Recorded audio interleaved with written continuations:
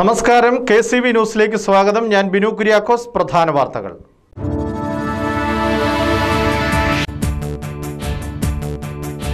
വാഗ്ദാനങ്ങൾ നൽകി കുട്ടനാട്ടുകാരെ കബളിപ്പിച്ച LDF സർക്കാർ വീണ്ടും പ്രഖ്യാപനങ്ങളുമായി എത്തിയിരിക്കുകയാണെന്ന് മുൻ പ്രതിപക്ഷ നേതാവ് രമേശ് ചെന്നിത്തല.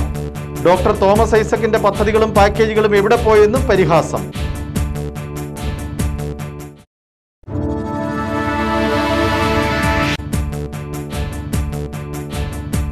സംസ്ഥാനത്ത് നടന്ന വനം കൊള്ളയെക്കുറിച്ച് ജുഡീഷ്യൽ അന്വേഷണം ആവശ്യപ്പെട്ട UDF സമരം ശക്തമാക്കുന്നു. പഞ്ചായത്ത് കമ്മിറ്റികളുടെ ആഭിമുഖ്യത്തിൽ വില്ലേജ് ഓഫീസുകൾ കേന്ദ്രീകരിച്ച് പ്രതിഷേധ ധർണ.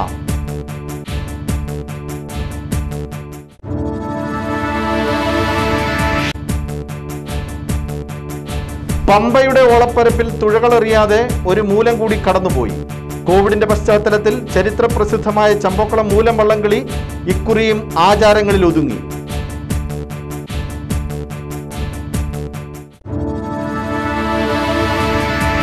വാർത്തകൾ വിശദമായി. കഴിഞ്ഞ 5 വർഷത്തെ ഭരണത്തിൽ കുട്ടനാടിനു വേണ്ടി യാതൊന്നും ചെയ്യാൻ ഇടതുമുന്നണി സർക്കാരിന് കഴിഞ്ഞിട്ടില്ലെന്ന് കോൺഗ്രസ് നേതാവ് രമേശ് ചെന്നിത്തല. ഡോക്ടർ തോമസ് ഐസക്കിന്റെ പദ്ധതികളും പാക്കേജുകളും എവിടെ പോയെന്നും ചെന്നിത്തല ചോദിച്ചു. സേവ് കുട്ടനാട് ക്യാമ്പയിനെ അധിക്ഷേപിച്ച മന്ത്രി സജി ചെറിയാന്റെ നിലപാട് അംഗീകരിക്കാനാവില്ലെന്നും അദ്ദേഹം പറഞ്ഞു. ഇപ്പോൾ കുട്ടനാടും അപ്പർ കുട്ടനാടും നരകതുല്യമായി മാറിയിരിക്കുന്നു. അവിടെ ആളുകൾ ഒഴിഞ്ഞു പോകുന്നു. ജനങ്ങൾക്ക് ജീവിക്കാൻ കഴിയാത്ത അവസ്ഥയുണ്ടാകുന്നു. കർഷകർ കണ്ണുനീരും കൈയുമായി കഴിയുന്നു. 5 വർഷം നിരവധി പാക്കേജുകൾ പ്രഖ്യാപിച്ചിട്ട് ഒന്നും നടപ്പാക്കാത്ത ഒരു ഗവൺമെൻറ്റാണ് ഇപ്പോൾ കുട്ടനാടിനെ സംരക്ഷിച്ച് കളയുമെന്ന് പറയുന്നത്. ആര് വിശ്വസിക്കും? നേരത്തെ ധനകാര്യമന്ത്രിയായിരുന്ന തോമസ് ഐസക്ക് പ്രഖ്യാപിച്ച പാക്കേജുകൾ എവിടെ പോയി? എന്ത് കിട്ടി കുട്ടനാട്ടുകാർക്ക്? കുട്ടനാടിൻ്റെ കർഷകരുടെയും തൊഴിലാളികളെയും സംരക്ഷണത്തിന് വേണ്ടി എന്തെങ്കിലും നടപടി സ്വീകരിച്ചോ? ഒന്നും സ്വീകരിച്ചില്ല. ഇപ്പോൾ വീണ്ടും അവരെ മോഹിപ്പിക്കുകയും കബളിപ്പിക്കുകയും ചെയ്യുകയാണ്. 2 പ്രളയമുണ്ടായപ്പോൾ അവർക്ക് കൊടുത്ത വാഗ്ദാനങ്ങൾ എവിടെ? കുട്ടനാട് അപ്പർ കുട്ടനാട് മേഖലയിലെ കർഷകരും തൊഴിലാളികളും അനുഭവിക്കുന്ന ബുദ്ധിമുട്ടുകൾ പരിഹരിക്കാൻ 5 വർഷം ഒരു നടപടി സ്വീകരിക്കാത്തത് കൊണ്ടാണ് സേവ് കുട്ടനാട് എന്ന പേരിൽ ആളുകൾ മുന്നോട്ട് വന്നത്. അതിനെ മന്ത്രി സജി ചെറിയാൻ അപമാനിച്ചത് ഒട്ടും ശരിയല്ല. അവിടുത്തെ ജനങ്ങളുടെ വികാരമാണത്. 5 വർഷക്കാലം കബളിപ്പിക്കലിന് വിധേയമായ ഒരു ജനത അവരുടെ പ്രതിഷേധം ഉയർത്തുമ്പോൾ അവരെ മന്ത്രി ആക്ഷേപിച്ചത് ഒട്ടും ശരിയായില്ല. ഇവിടെ കുട്ടനാട്ടിലെ പാവപ്പെട്ട കർഷകരും തൊഴിലാളികളും അനുഭവിക്കുന്ന ജീവിത പ്രയാസങ്ങൾ ദൂരീകരിക്കാനുള്ള നടപടികൾ സ്വീകരിക്കാതെ അവരുടെ കണ്ണിൽ പൊടിയിടുന്ന നടപടിയോട് ഒരിക്കലും യോജിക്കാൻ കഴിയില്ല. കഴിഞ്ഞ 5 വർഷത്തെ ഭരണത്തിൽ വാഗ്ദാനങ്ങളുടെ പെരുമഴയാണ് കുട്ടനാടിനു വേണ്ടി ഇടതുമുന്നണി സർക്കാർ നടത്തിയത്. അതിലൊന്നുപോലും നടപ്പാക്കാൻ കഴിഞ്ഞിട്ടില്ലെന്ന് രമേശ് ചെന്നിത്തല പറഞ്ഞു. ഇത് മറച്ചുവെച്ചുകൊണ്ട് വീണ്ടും കുട്ടനാട്ടുകാരെ മോഹിപ്പിക്കാൻ പുതിയ പ്രഖ്യാപനങ്ങളുമായി LDF സർക്കാർ എത്തിയിരിക്കുകയാണെന്ന് അദ്ദേഹം കുറ്റപ്പെടുത്തി. ആലപ്പുഴയിൽ മാധ്യമപ്രവർത്തകരോട് സംസാരിക്കുകയായിരുന്നു ചെന്നിത്തല. കേരളത്തിൽ നടന്ന വനം കൊള്ളയെക്കുറിച്ച് ജുഡീഷ്യൽ അന്വേഷണം ആവശ്യപ്പെട്ട് UDF സംസ്ഥാന വ്യാപകമായി വില്ലേജ് ഓഫീസുകൾക്ക് പഠിക്കൽ ധർണ നടത്തി. വെളിയനാട് പഞ്ചായത്തിൽ നടത്തിയ സമരം KPCC മുൻ നിർവാഹക സമിതി അംഗം അലക്സ് മാത്യു ഉദ്ഘാടനം ചെയ്തു.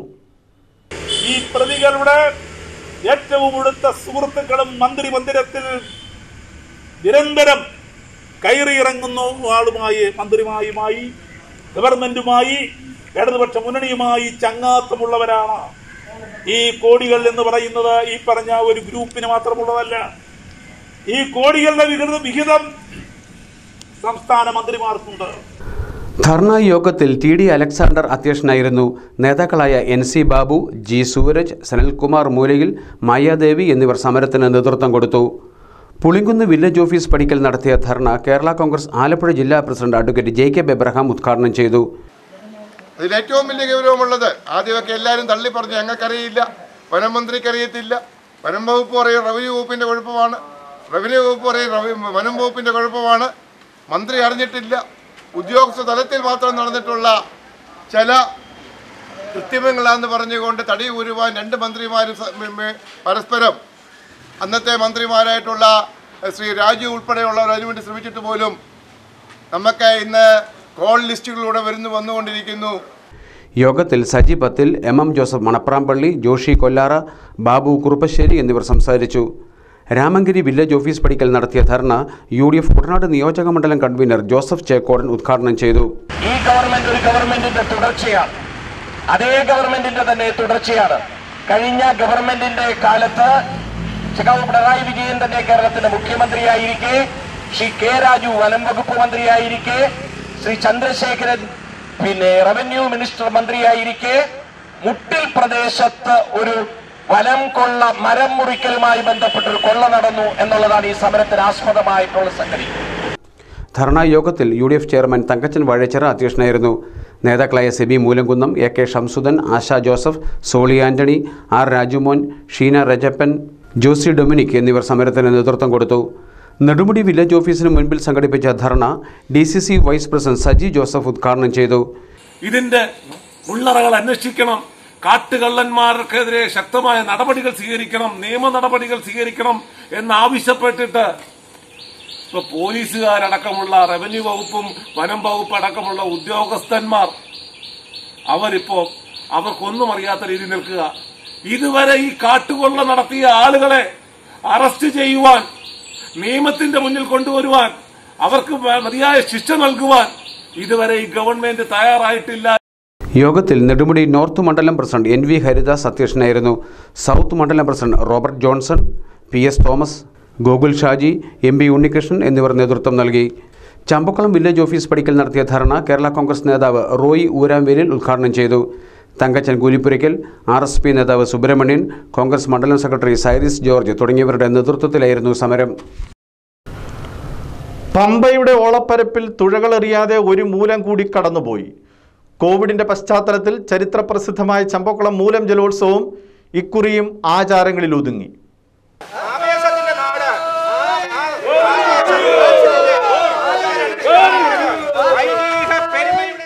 മിഥുനമാസത്തിലെ മൂലം നാളിൽ പമ്പയാറിന്റെ ഇരുകരകളെയും പ്രകമ്പനം കൊള്ളിച്ച് ആവേശമായി മാറിയിരുന്ന മൂലം ജലോത്സവം ഇത്തവണയും ആചാരങ്ങൾ മാത്രമായി ഒതുങ്ങി. തെങ്ങിൻ തലപ്പുകളിലും കെട്ടിടങ്ങളുടെ മുകളിൽ പോലും ആർപ്പുവിളികളുമായി ഒത്തുകൂടിയിരുന്ന ജലോത്സവ പ്രേമികൾക്ക് നിരാശ സമ്മാനിച്ചാണ് ഇക്കുറിയും മൂലം കടന്നുപോകുന്നത്. കോവിഡിന്റെ പശ്ചാത്തലത്തിൽ വളരെ കുറച്ച് ആളുകൾ മാത്രം പങ്കെടുത്തുകൊണ്ടായിരുന്നു ഇപ്രാവശ്യവും ചടങ്ങുകൾ. ആചാരപരമായ ചടങ്ങുകൾ മാത്രമേ ഉള്ളൂ. അത് നമ്മുടെ അമ്പലപ്പുഴ ദേവസ്വത്തിൽ നിന്ന് പാൽപ്പായസവുമായി ഇവിടെ വന്ന് നമ്മുടെ മഠത്തിൽ ക്ഷേത്രത്തിൽ വന്ന് ആചാരപരമായി കൊടുക്കേണ്ടിയിരുന്നത് മഹാരാജാവിനാണ്. ഇപ്പോൾ കോവിഡിൻ്റെ പശ്ചാത്തലത്തിൽ അദ്ദേഹത്തിന് എത്തിച്ചേരാൻ പറ്റാത്തതുകൊണ്ടാണ് ഫസ്റ്റ് നിമിഷമായ ഞാനത് സ്വീകരിച്ചത്. തുടർന്ന് നമ്മൾ മാപ്പിളശ്ശേരി കുടുംബത്തിലെത്തി അവിടെ വർഷങ്ങളായി കൊടുത്തുകൊണ്ടിരിക്കുന്ന പാൽപ്പായസം നമ്മൾ കൊടുക്കുക. അത് മൂലക്കാഴ്ചയുടെ ഭാഗമായിട്ടാണ് നമ്മളത് ചെയ്യുന്നത്. എല്ലാ വർഷവും മിഥുനമാസത്തിലെ മൂലനക്ഷത്രത്തിൽ അനുഷ്ഠാനങ്ങളോട് നടത്തുന്ന ഈ ചടങ്ങ് കോവിഡിൻ്റെ പശ്ചാത്തലത്തിൽ ആചാരം മാത്രമായിട്ട് ചുരുക്കിയാണ് ഈ പ്രാവശ്യത്തെ മൂലം വള്ളംകളി നടത്തുന്നത്. വ്യാഴാഴ്ച ഉച്ചയ്ക്ക് അമ്പലപ്പുഴ ശ്രീകൃഷ്ണസ്വാമി ക്ഷേത്രത്തിൽ നിന്നും പാൽപ്പായസമടക്കമുള്ള മൂലക്കാഴ്ചയുമായി എത്തിയ സംഘത്തെ വഞ്ചിപ്പാട്ടിന്റെ അകമ്പടിയോടെ മഠത്തിൽ ക്ഷേത്രത്തിൽ സ്വീകരിച്ചു. ക്ഷേത്ര ദർശനത്തിനും മറ്റു ചടങ്ങുകൾക്കും ശേഷം ഒരു ചുരുളൻ വള്ളത്തിന്റെ അകമ്പടിയോടെ പ്രസിദ്ധമായ മാപ്പിളശ്ശേരി തറവാട്ടിലെത്തി നിലവിളക്കിൽ ദീപം തെളിയിച്ചു. തുടർന്ന് ചമ്പക്കുളം വലിയ പള്ളിയിൽ ദർശനം നടത്തി സംഘം മടങ്ങിയതോടെ ഇക്കൊല്ലത്തെ മൂലം ജലോത്സവ ചടങ്ങുകൾക്ക് സമാപനമായി. RDO Santhosh Kumar, Kuttanad tahsildar TI Vijayasenan, Champakulam block panchayat president Jincy Jolly, Nedumudi ഗ്രാമപഞ്ചായത്ത് പ്രസിഡന്റ് മിനി മന്മഥൻ നായർ, ചമ്പക്കുളം ഗ്രാമപഞ്ചായത്ത് president TG Jalajakumari, Ambalappuzha Devaswom commissioner Manoj Kumar, assistant commissioner AC Harikumar, deputy tahsildar S Subhash, വള്ളംകളി കമ്മിറ്റി ഭാരവാഹികളായ ജോസ് കാവനാട്, AV മുരളി, ജോപ്പൻ ജോയ് വാരിക്കാട് തുടങ്ങിയവർ ചടങ്ങുകളിൽ പങ്കെടുത്തു.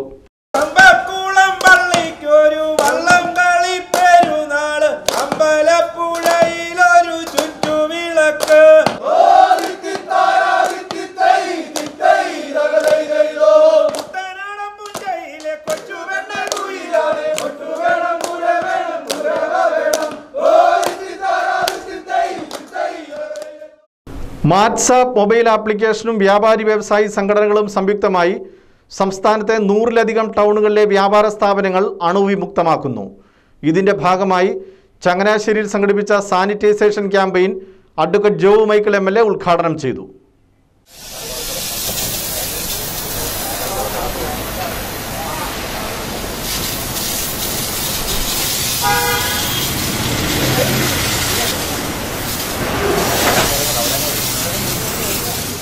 ഈ വാട്സപ്പ് ഗ്രൂപ്പ് ഒരു വെർച്വൽ പ്ലാറ്റ്ഫോമിലേക്ക് കൊണ്ടുവന്നിരിക്കുക. കേരളത്തിലെ വ്യാപാര സമൂഹം നേരിട്ടിരിക്കുന്ന ബുദ്ധിമുട്ടുകളെ ഒരു പുതിയ തലത്തിലേക്ക് കൊണ്ടുവന്നുകൊണ്ട് അവർക്ക് ആവശ്യമുള്ള സഹായ സഹകരണങ്ങൾ വെർച്വൽ പ്ലാറ്റ്ഫോമിൽ കൊടുക്കാൻ വേണ്ടിയാണ് ഈ വാട്സപ്പ് ഗ്രൂപ്പിൽ കൂടെ ശ്രമിക്കുന്നത്. കേരളത്തിലെ 140 സ്ഥലങ്ങളിൽ, കേരളത്തിൽ മാത്രമല്ല ഇന്ത്യക്ക് പുറത്തും വ്യാപാര സമൂഹം ഇത് നേരിടുന്ന വെല്ലുവിളികളെ നേരിടുവാനും അവർക്കൊരു പുതിയ ദിശാബോധം നൽകുവാനും ഈ ഗ്രൂപ്പിന് സാധിക്കും എന്ന് വളരെ ആത്മാർത്ഥമായി വിശ്വസിക്കുന്നു. ഇതിനുവേണ്ടി തുനിഞ്ഞിറങ്ങിയിരിക്കുന്ന ഈ ഗ്രൂപ്പിലെ എല്ലാ ആളുകൾക്കും എല്ലാവിധ വിജയങ്ങളും നേരുന്നു. ഇതോടനുബന്ധിച്ച് ചേർന്ന യോഗത്തിൽ വ്യാപാരി വ്യവസായി ഏകോപന സമിതി സംസ്ഥാന കമ്മിറ്റി അംഗം സാംസൺ M. വലിയപറമ്പിൽ അധ്യക്ഷനായിരുന്നു. Municipal councillor PA Nisar, മാറ്റ്സപ്പ് state head Bipin Kurian, regional manager KS Ajesh, മാറ്റ്സപ്പ് town പ്രതിനിധി സജീവ് കറുകയിൽ എന്നിവർ സംസാരിച്ചു. തോട്ടിലേക്ക് കാർ മറിഞ്ഞ അപകടത്തിൽപ്പെട്ടവരെ രക്ഷിച്ചവർക്ക് നാടിൻ്റെ ആദരവ്. കഴിഞ്ഞ ആഴ്ച ഊരിക്കരിയിലാണ് കാർ തോട്ടിലേക്ക് മറിഞ്ഞ് അപകടമുണ്ടായത്. മാമ്പുഴക്കരി സ്വദേശിനി മറിയാമ്മ മാത്യുവും കൊച്ചുമകളുമാണ് കഴിഞ്ഞ ആഴ്ച ഊരിക്കരി സൊസൈറ്റിയുടെ മുൻവശത്തുള്ള തോട്ടിലേക്ക് കാർ മറിഞ്ഞ് അപകടത്തിൽപ്പെട്ടത്. ഈ സമയത്ത് ഏതാനും ചിലർ നടത്തിയ സമയോചിതമായ രക്ഷാപ്രവർത്തനങ്ങളാണ് ഇവരെ ദുരന്തത്തിലേക്ക് തള്ളിവിടാതിരുന്നത്. ഊരിക്കരി നിവാസികളായ ബാലകൃഷ്ണൻ പരുത്തിക്കാട്, 17 ചിറയിൽ പ്രദീപ് കുമാർ, അനീഷ് ഭവനത്തിൽ അനീഷ്, പുന്നമൂട്ടിൽ ടിൻസൺ, ടിജോ എന്നിവരാണ് രക്ഷാപ്രവർത്തനത്തിന് നേതൃത്വം കൊടുത്തത്. മാതൃകാപരമായ ഈ പ്രവർത്തനം നടത്തിയവരെ വെളിയനാട് ബ്ലോക്ക് പഞ്ചായത്ത് വേഴപ്ര ഡിവിഷൻ അംഗം പ്രമോദ് ചന്ദ്രൻ്റെ നേതൃത്വത്തിൽ ആദരിച്ചു.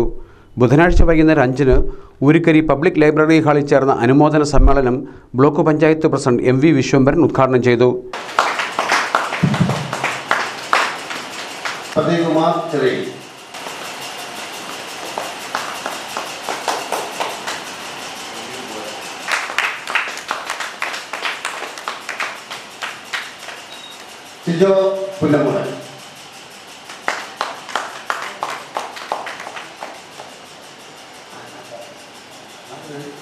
സാധാരണ പ്രദേശങ്ങളിൽ നമുക്കറിയാം കേരളത്തിൽ അങ്ങോട്ടുള്ള അപകടങ്ങൾ ഉണ്ടാകുന്നുണ്ട്.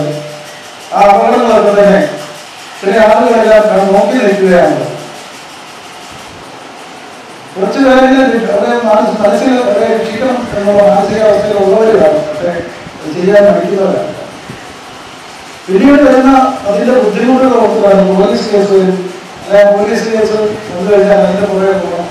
ആശുപത്രി ചെന്ന് കഴിയുമ്പോൾ അവരെ അഡ്രസ് ചോദിക്കും. അഡ്രസ് ചോദിക്കുന്നതിന് ഉത്തരവാദിത്തപരമായ പല കാര്യങ്ങളും ചെയ്യേണ്ടി വരുന്നതുകൊണ്ട് ഈ അപകടത്തിൽപ്പെട്ടവരെ പലരും ശ്രദ്ധിക്കാറില്ല. ചിലപ്പോൾ നോക്കാതെ അങ്ങനെ ചോരവാദം മരിക്കുന്ന ഒരുപാട് ആൾക്കാരുണ്ട് പ്രദേശത്ത്. കുട്ടനാടിനെ സംബന്ധിച്ചിടത്തോളം ആ ഒന്ന് ഈ അപകടം നടക്കുന്ന സാഹചര്യം വെള്ളപ്പൊക്കവും കഴിഞ്ഞ അതിന്റെ വെള്ളപ്പൊക്കം കഴിഞ്ഞു. യോഗത്തിൽ ward member Sheena റജപ്പൻ, library secretary KT Thomas, AK ഷംസുദൻ, MD Ramabhadran എന്നിവർ സംസാരിച്ചു. പരുമല നവരശ്മി ആർട്സ് ആൻഡ് സ്പോർട്സ് ക്ലബിന്റെ ആഭിമുഖ്യത്തിൽ കോവിഡ് പ്രതിരോധത്തിന്റെ ഭാഗമായി വിദ്യാർത്ഥികൾക്ക് പോഷകാഹാര കിറ്റുകൾ വിതരണം ചെയ്തു. പ്രദേശത്തെ 560 വിദ്യാർത്ഥികൾക്കാണ് കിറ്റുകൾ നൽകിയത്. സ്നേഹസമ്മാനം എന്ന പേരിൽ ക്ലബ്ബ് സംഘടിപ്പിച്ച പരിപാടി Thiruvalla MLA Mathew T. Thomas ഉദ്ഘാടനം ചെയ്തു.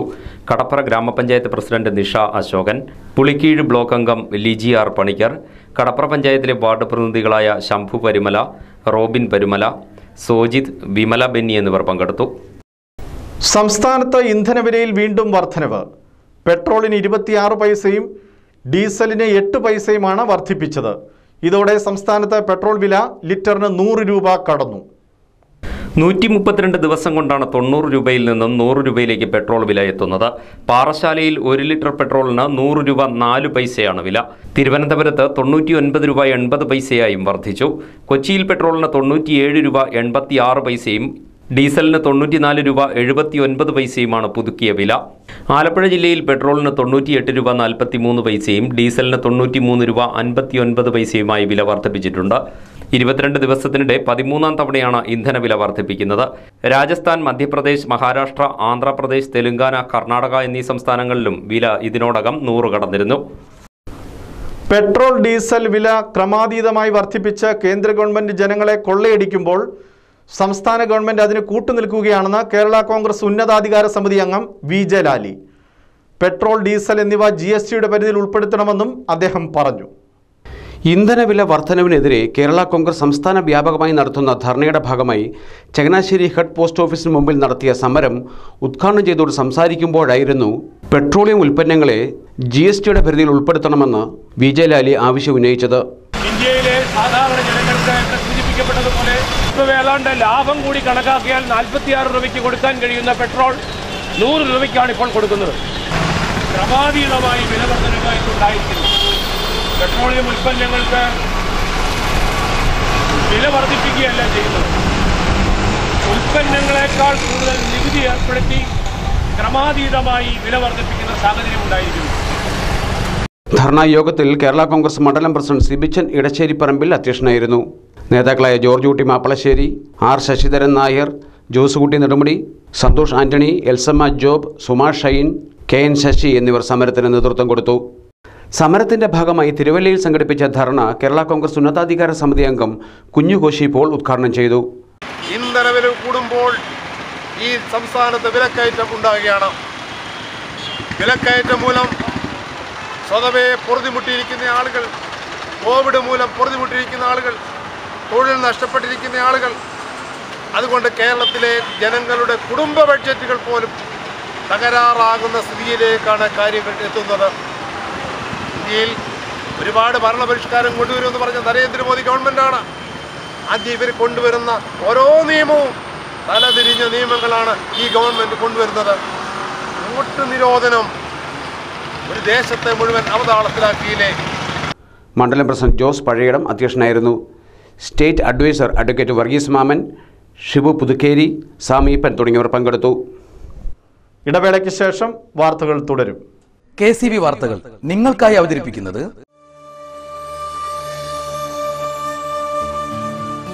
കേരളത്തിന്റെ നെല്ലറയായ കുട്ടനാട്ടിൽ നമ്മുടെ തനത് കലാസങ്കല്പങ്ങൾക്ക് മാറ്റൊലി കൂട്ടിക്കൊണ്ട് ജീവ ഫർണിച്ചർ ആൻഡ് ബെഡ് സെന്റർ ഇപ്പോൾ മാമ്പുഴക്കരിയിൽ.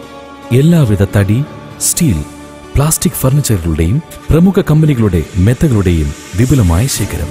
ഓർഡർ അനുസരിച്ച് കിച്ചൺ കബോർഡ് വർക്കുകൾ, കട്ടള, ജനൽ, അലങ്കാര ഡോറുകൾ, കൊത്തുപണികൾ എന്നിവ ഞങ്ങളുടെ സ്വന്തം പണിശാലയിൽ നിർമ്മിച്ചു നൽകുന്നതാണ്.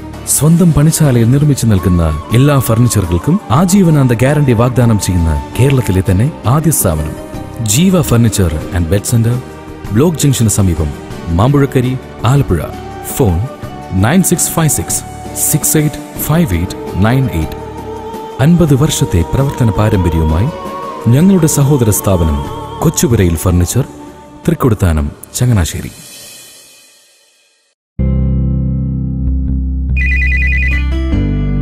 ഹലോ, എന്തായി? ക്യാഷ് റെഡിയായോ? റെഡിയായി. സത്യമായിട്ടും നിന്റെ അമ്മയുടെ തീരുമാനം ശരി. പ്രിൻസിൽ നിന്ന് വാങ്ങിയ ഗോൾഡ് 916 ആയതുകൊണ്ട് അതിന് കൂടുതൽ പണം കിട്ടി. അതുകൊണ്ട് ഇനി നമ്മൾ ആദ്യം കണ്ട ആ വലിയ വില്ല തന്നെ വാങ്ങും.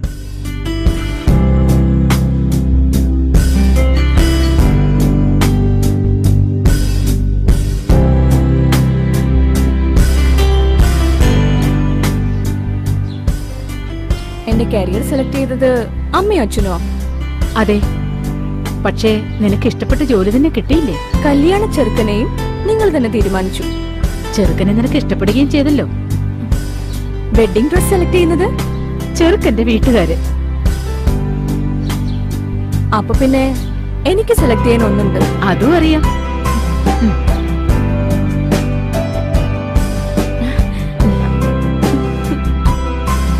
മക്കളുടെ മനസ്സറിഞ്ഞ് അവർക്ക് ശരിയായത് തിരഞ്ഞെടുത്ത് നൽകുവാൻ മാതാപിതാക്കൾക്കല്ലാതെ മറ്റാർക്കാണ് സാധിക്കുക? അമ്മേ,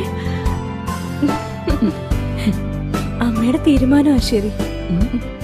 നല്ലതെന്ന് തോന്നുന്നതല്ല, നല്ലതെന്ന് ഉറപ്പുള്ളതല്ലേ മുതിർന്നവർ തിരഞ്ഞെടുക്കേണ്ടത് പ്രിൻസ് ജ്വല്ലറി, മുല്ലക്കൽ, ആലപ്പുഴ. വാർത്തകൾ തുടരുന്നു. സംസ്ഥാനത്ത് വ്യാഴാഴ്ച കോവിഡ് സ്ഥിരീകരിച്ചത് 12,078 പേർക്ക്. ടെസ്റ്റ് പോസിറ്റിവിറ്റി നിരക്ക് 10.37%. റിപ്പോർട്ട് ചെയ്തത് 136 മരണങ്ങൾ. ആലപ്പുഴ ജില്ലയിൽ 766 പേർക്കും കോട്ടയത്ത് 594 പേർക്കും പത്തനംതിട്ടയിൽ 525 പേർക്കുമാണ് പുതുതായി രോഗം സ്ഥിരീകരിച്ചത്. കഴിഞ്ഞ 24 മണിക്കൂറിനിടെ 1,16,507 സാമ്പിളുകൾ പരിശോധിച്ചു. ടെസ്റ്റ് പോസിറ്റിവിറ്റി നിരക്ക് 10.37%. കഴിഞ്ഞ ദിവസങ്ങളിലുണ്ടായ 136 മരണങ്ങൾ കൂടി COVID-19 മൂലമെന്ന് സ്ഥിരീകരിച്ചതോടെ ആകെ മരണസംഖ്യ 12,581. ഇന്നത്തെ രോഗികളിൽ 94 പേർ സംസ്ഥാനത്തിന് പുറത്തുനിന്നും വന്നവരാണ്. 11,250 പേർക്ക് സമ്പർക്കത്തിലൂടെയാണ് രോഗം ബാധിച്ചത്. 657 പേരുടെ സമ്പർക്ക ഉറവിടം വ്യക്തമല്ല. 77 ആരോഗ്യ പ്രവർത്തകർക്ക് കൂടി രോഗബാധ സ്ഥിരീകരിച്ചു. 11,469 പേർ രോഗമുക്തി നേടിയതോടെ ചികിത്സയിലുള്ളവരുടെ എണ്ണം 99,859. സംസ്ഥാനത്തെ വിവിധ ജില്ലകളിലായി 4,06,706 പേരാണ് ഇപ്പോൾ നിരീക്ഷണത്തിലുള്ളത്.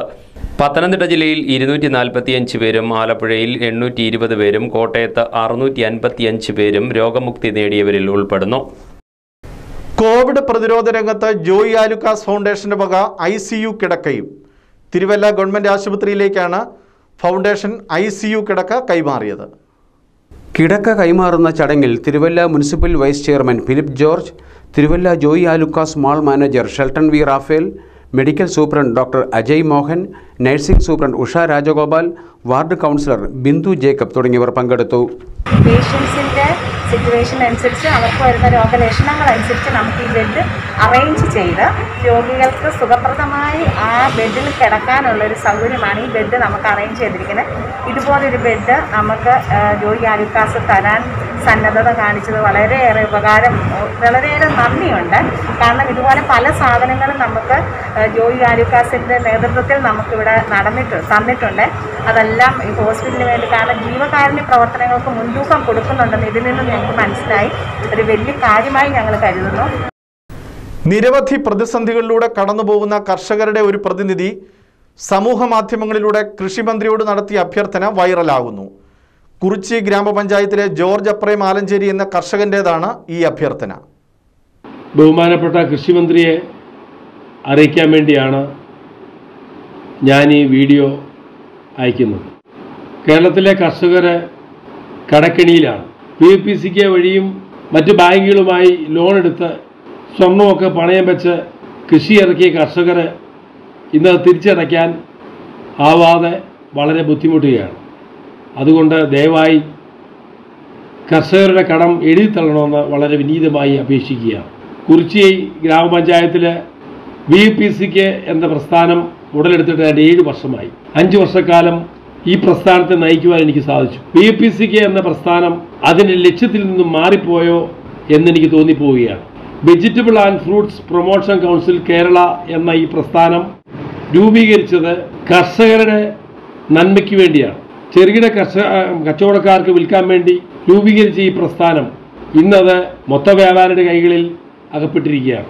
പിന്നൊരു കാര്യം പറയാനുള്ളത്, 4 മാസം മുമ്പ് കിഴങ്ങ് വർഗ്ഗങ്ങൾ സംഭരിച്ച് വിത്താക്കി സംഭരിച്ച് PPCK വഴി സംഭരിച്ച് കൃഷിഭവൻ വഴി വിതരണം ചെയ്യുന്ന ഒരു പരിപാടി കഴിഞ്ഞ സർക്കാർ ആവിഷ്കരിച്ചിരുന്നു. ഞങ്ങൾ കർഷകരെല്ലാവരും അത് സമാഹരിച്ചു, അത് പാക്കറ്റിലാക്കി കൃഷിഭവൻ വഴി ഞങ്ങൾ എത്തിച്ചു കൊടുത്തു. പക്ഷേ ഇന്നേ നാഴിക വരെ അതിന് പണം ഞങ്ങൾക്ക് കിട്ടിയിട്ടില്ല. കോവിഡിൻ്റെയും കാലാവസ്ഥാ വ്യതിയാനത്തിൻ്റെയും പശ്ചാത്തലത്തിൽ ഭീമമായ നഷ്ടമാണ് കർഷകർ നേരിടുന്നത്, പ്രത്യേകിച്ച് കരകൃഷിക്കാർ. ഇത് കണക്കിലെടുത്ത് കർഷകരുടെ കടങ്ങൾ എഴുതിത്തള്ളണമെന്നാണ് ജോർജ് അപ്രേം ആലഞ്ചേരി ആവശ്യപ്പെടുന്നത്. Vegetable and fruits promotion council of Kerala എന്ന പ്രസ്ഥാനം അതിൻ്റെ പ്രഖ്യാപിത ലക്ഷ്യങ്ങളിൽ നിന്നും അകന്നുപോയെന്ന് ഈ കർഷകൻ പറയുന്നു. ഉൽപ്പന്നങ്ങൾ കർഷകർ നേരിട്ട് ചെറുകിട കച്ചവടക്കാരിൽ എത്തിച്ച് കർഷകർക്ക് പ്രയോജനം കിട്ടണം എന്ന ഉദ്ദേശത്തോടെയാണ് ഈ പ്രസ്ഥാനം ആരംഭിച്ചത്. എന്നാൽ ഇപ്പോൾ ഇതിൻ്റെ നേട്ടം വൻകിട കച്ചവടക്കാർക്കാണ് ലഭിക്കുന്നതെന്ന് ജോർജ് അപ്രേം പറയുന്നു. വിത്ത് ശേഖരണത്തിനായി VPCK വഴിയായി കർഷകരിൽ നിന്നും കൃഷിഭവനുകളിലേക്ക് കിഴങ്ങ് വർഗ്ഗങ്ങൾ നൽകിയിട്ട് 4 മാസങ്ങൾ കഴിഞ്ഞെന്നും എന്നാൽ അതിൻ്റെ പണം ഇതുവരെ കർഷകർക്ക് ലഭിച്ചിട്ടില്ലെന്നും കർഷകനും ചലച്ചിത്ര സീരിയൽ താരം കൂടിയായ ജോർജ് അപ്രേം ആലഞ്ചേരി പറഞ്ഞു. താമര വളർത്തൽ ഹോബിയാക്കിയ പോലീസ് ഉദ്യോഗസ്ഥനും നാട്ടുകാർക്കും ആനന്ദമേകി സഹസ്രദളപത്മം വിരിഞ്ഞു. കോട്ടയം AR ക്യാമ്പിലെ ഉദ്യോഗസ്ഥൻ PS പ്രമോദ് കുമാറിന്റെ തുരുത്തിയിലെ വീട്ടിലാണ് കാഴ്ചയുടെ ഈ വസന്തം ഒരുങ്ങിയത്.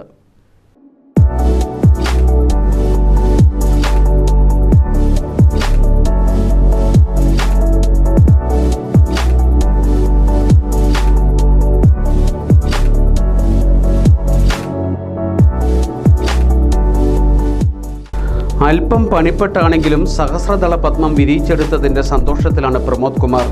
കൊൽക്കത്തയിൽ നിന്നും എത്തിച്ച സങ്കര ഇനത്തിൽപ്പെട്ട കിഴങ്ങ് 3 മാസം മുൻപാണ് നട്ടത്. കാഴ്ചയുടെ വസന്തമൊരുക്കി കഴിഞ്ഞ ദിവസം രാവിലെയാണ് സഹസ്രദള പത്മം വിരിഞ്ഞത്. അപൂർവ കാഴ്ച കാണാൻ തുരുത്തി പ്രശാന്ത് ഭവനിലേക്ക് സന്ദർശകർ ഏറെയാണ്. 4 ദിവസമാണ് പൂവിൻ്റെ ആയുസ്. 2 മുട്ടുകൾ കൂടി വിരിയാനുണ്ട്. ചൈന, വിയറ്റ്നാം എന്നിവിടങ്ങളിലും വടക്കേ ഇന്ത്യയിലും കാണപ്പെടുന്ന സഹസ്രദള പത്മം കേരളത്തിലെ കാലാവസ്ഥയ്ക്ക് യോജിച്ചതല്ല എന്നാണ് പറയപ്പെടുന്നത്. കോട്ടയം ജില്ലാ പോലീസ് ഹെഡ്ക്വാർട്ടേഴ്സിലാണ് പ്രമോദ് കുമാർ ജോലി ചെയ്യുന്നത്. ഇത്തിത്താനം ക്ഷേത്രകുളത്തിൽ താമര വിരിഞ്ഞു നിൽക്കുന്നത് കണ്ട കൗതുകത്തിനാണ് പ്രമോദ് വീട്ടിലെ വലിയ പാത്രത്തിൽ താമര വളർത്താൻ ശ്രമം നടത്തിയത്. പൂവുകൾ വിരിഞ്ഞതോടെ ആവേശമായി. പിന്നീട് രാജ്യത്തിൻ്റെ പല ഭാഗത്തു നിന്നും കിഴങ്ങുകൾ ഓർഡർ ചെയ്ത് വരുത്തി നട്ടു. Green, apple, pink, cloud, Vasuki, പിനോയി, kalaemia തുടങ്ങിയ 35 ഇനം താമരയും 30 ഇനം ആമ്പലും പ്രമോദിൻ്റെ ശേഖരത്തിലുണ്ട്. വീടുപണി നടക്കുന്നതിനാൽ സഹോദരൻ പ്രദീപ് കുമാറിൻ്റെ വീട്ടിലാണ് ഇവ ഇപ്പോൾ. കഴിഞ്ഞ 2 മാസം മുമ്പ് ചങ്ങനാശ്ശേരി വാഴപ്പള്ളി ക്ഷേത്രത്തിൽ ഇതേ ഇനം തന്നെ നട്ടിരുന്നു. അത് കിളുത്ത് വരുന്നതേ ഉള്ളൂ, പൂവായിട്ടില്ല. അപ്പോൾ എന്തായാലും അത് പൂവിടുമെന്ന് പ്രതീക്ഷിക്കുന്നു. എന്തായാലും വളരെ സന്തോഷമുണ്ട് ഇങ്ങനൊരു ഇത് കിളിപ്പിച്ച് എടുക്കാനും കഴിഞ്ഞതിൽ. അതുപോലെ തന്നെ പൂവിടുകയും ചെയ്തു. ഇത് 2 മാസമായിട്ടുള്ളൂ വെച്ചിട്ട്. ഇന്ന് താമരയോടുള്ള താല്പര്യം തുടങ്ങിയിട്ടൊരു 4 വർഷത്തോളം ആയിട്ടുണ്ട്.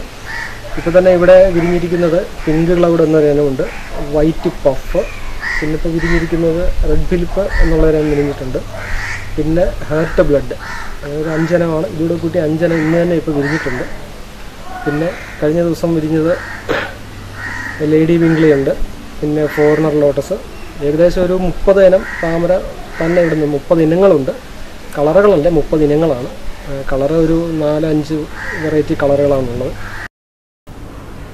ആകാശമുട്ടെ സിനിമാ മോഹമുള്ള സുനിലിന് ഉപജീവന മാർഗം തെങ്ങുകയറ്റമാണ്. ഇതിനോടകം 4 സിനിമകളിൽ വേഷമിട്ട് കഴിഞ്ഞു സുനിൽ. തലവടി സ്വദേശിയായ സുനിൽ കീച്ചിലിന് ഉപജീവന മാർഗമാണ് തെങ്ങുകയറ്റം. ഒരു തെങ്ങിനേക്കാളും ഉയരത്തിലാണ് ഈ 46-കാരൻ്റെ ഭാവന. മനസ്സിൽ വെള്ളിത്തെരിയുടെ ചലനങ്ങളുമായാണ് സുനിലിൻ്റെ തെങ്ങുകയറ്റം. ജല്ലിക്കെട്ട്, ആകാശഗംഗ 2, റിലീസിനൊരുങ്ങുന്ന പാണ്ഡി ജൂനിയേഴ്സ്, പാട എന്നീ സിനിമകളിലാണ് സുനിൽ വേഷമിട്ടത്. ഫുട്ബോൾ താരം IM വിജയൻ നിർമ്മിച്ച പാണ്ഡി ജൂനിയേഴ്സിൽ സുനിലിൻ്റെ ഭാര്യ സരിതയും മക്കളായ അഭിജിത്തും അമൃതയും അഭിനയിച്ചിട്ടുണ്ട്. ലോക്ക്ഡൗൺ കാലത്താകട്ടെ കലാവൈശവം, യാമം, വിസ്മാരിത എന്നീ പേരുകളിലുള്ള ഹ്രസ്വചിത്രങ്ങളും നിർമ്മിക്കുകയും ചെയ്തു. ഈ ലോക്ക്ഡൗൺ ആയതുകൊണ്ട് ഷൂട്ടിംഗ് നടന്നില്ല. അപ്പം ഞാൻ വിചാരിച്ച എൻ്റെ മനസ്സിൽ കുറച്ച് കഥകളുണ്ട്. അതിൽ നല്ലത് നോക്കി ഷോർട്ട് ഫിലിം ചെയ്യാമെന്ന് വിചാരിച്ച് അങ്ങനെ ചെയ്തതാണ്. ഇപ്പോൾ ഒരു 3 ഷോർട്ട് ഫിലിം ചെയ്തിട്ടുണ്ട്. സ്വന്തമായിട്ട് കഥ എഴുതി ചെയ്തിട്ടുണ്ട്. ഒന്ന് കാലവൈശസം, ഒന്ന് വിസ്മാരിത, യാമം, 3 സ്വന്തമായി കഥ എഴുതി ചെയ്തതാണ്. പിന്നെ അല്ലാതെ ഷോർട്ട് ഫിലിമുകളിൽ 2-3 ഷോർട്ട് ഫിലിം അല്ലാതെ അഭിനയിച്ചിട്ടുണ്ട്. മൊബൈൽ ഫോണിൽ ഷൂട്ട് ചെയ്ത ഹ്രസ്വചിത്രങ്ങളിൽ അഭിനയിച്ചിരിക്കുന്നതാകട്ടെ മക്കളും സുഹൃത്തുക്കളും. 9 വർഷമായി തെങ്ങുകയറ്റ തൊഴിലാളിയായ സുനിൽ ഭാര്യയും 2 മക്കളുമൊപ്പം ഒറ്റമുറി വീട്ടിലാണ് താമസം. വരുമാനത്തിൽ ഒരു പങ്ക് ജീവകാരുണ്യ പ്രവർത്തനങ്ങൾക്ക് നൽകുന്നുണ്ട് സുനിൽ. ഞാൻ ചെറിയ ചാരിറ്റി കാര്യങ്ങളൊക്കെ ചെയ്യുന്നുണ്ട്. ഓരോരുത്തരെ ഇപ്പം മരുന്ന് കൊണ്ട് തരുന്നില്ലല്ലോ, എന്തൊക്കെയാണെന്ന് അറിയുമ്പോൾ എനിക്കൊരു വിഷമം. അപ്പോൾ നമ്മൾ കൈ കിട്ടുന്ന ഇതിലെ തുച്ഛമായ വരുമാനത്തിൽ നിന്ന് കുറച്ച് എടുത്ത് അവർക്ക് നമ്മളെ കഴിയുന്ന സഹായങ്ങൾ ചെയ്തു കൊടുക്കുന്നുണ്ട്. പഴയ പോലെ സഹായിക്കാൻ കഴിയുന്നില്ല എങ്കിലും എന്നെ കൊണ്ടാവുന്ന രീതിയിൽ സഹായിക്കുന്നു. നിർധനരായ രോഗികൾക്ക് മരുന്ന് എത്തിച്ചു നൽകാൻ സുനിലിൻ്റെ നേതൃത്വത്തിൽ ഒരു വാട്സാപ്പ് കൂട്ടായ്മയുമുണ്ട്. ഈ കാലവും പോകും, കോവിഡും പോകും, സുനിൽ ഒരു അറിയപ്പെടുന്ന സിനിമാ താരമായി മാറും. ഇനി ഇന്നത്തെ സ്വർണ്ണവില. ഇന്നത്തെ സ്വർണ്ണവില നിങ്ങൾക്കായി സമർപ്പിക്കുന്നു സ്വപ്ന ജ്വല്ലറി. അഴകേറും സ്വപ്നങ്ങൾക്ക് നിറവേകും സ്വപ്ന ജ്വല്ലറി ചങ്ങനാശ്ശേരി. സ്വർണം ഗ്രാമിന് 4400 രൂപ, പവന് 35,200 രൂപ. പ്രധാന വാർത്തകൾ ഒരിക്കൽ കൂടി.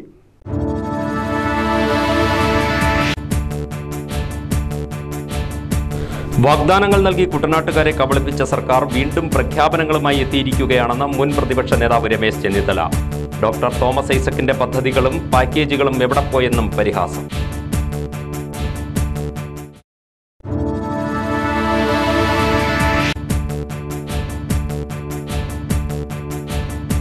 ഇന്ധനവിലയിൽ വീണ്ടും വർധനവ്. സംസ്ഥാനത്ത് പെട്രോൾ വില ലിറ്ററിന് 100 രൂപ കടന്നു.